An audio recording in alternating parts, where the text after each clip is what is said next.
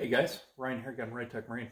Just wanted to show you tonight a lot of requests from the Tripleshot transducer guys. These are the guys that are running the hook graphs by Lowrance. So the Hook 2 comes with the Tripleshot mount and also the new Hook Fish Reveal ones, I believe. Mind you, I know some of them can also run the total scan or whatnot. Possibly 3-in-1, but I'm not 100% sure about that. But for sure, the Tripleshot transducer does 2D side and down scans. So it's just like the 3-in-1 as far as what I can do, only it's the cheaper alternative to the more expensive Elite TIs and the TI2s, of course, and the Lowrance Lives, of course, which are the most expensive units there are.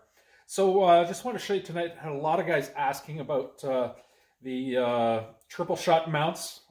As many of you know, I've made the transom mounts a while ago to replace the just the factory plastic one that always breaks off right at this point. The transducer actually breaks and then it's garbage.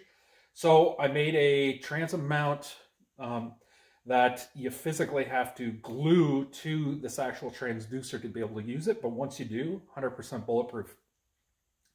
Ever since doing that, I've had a lot of requests from the Tripleshot guys wondering about trolling motor mounts, and it took me a long time to figure out something. There's a lot of other ones on the market, at least two that I know of, that they just basically hold on by the actual bolt at the front, and whether they go both ways or whatever, you know, it's the same thing as what the transom mount was. That, you know, you hit something, you get into a rock or something, you're gonna break the transducer clean off, you're left with an expensive transducer mount, and just the only option ever again is to get another one and put it back on, and away you go.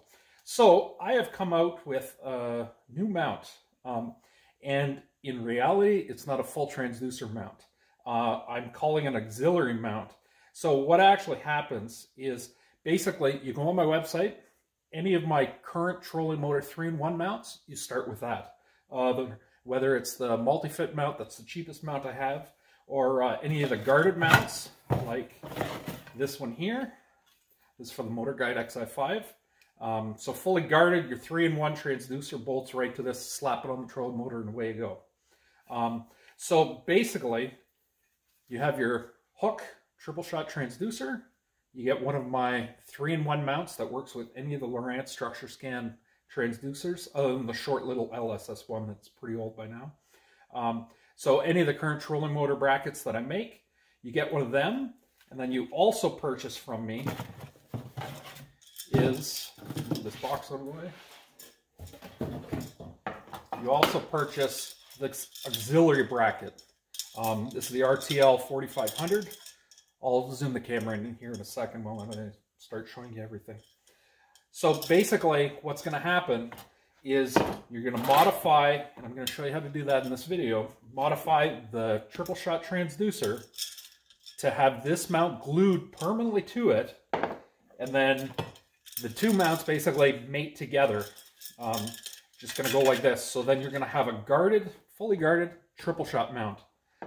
The cool thing about that is these graphs are pretty cheap. They're at the entry-level graph is what they are, basically.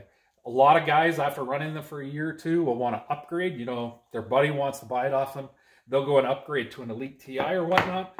Cool thing about it is basically all you do is unbolt the auxiliary mount that the transducer's bolted to, leave this in place on your trolling motor, and slap a 3-in-1 back on. So you spend a little bit more money up front.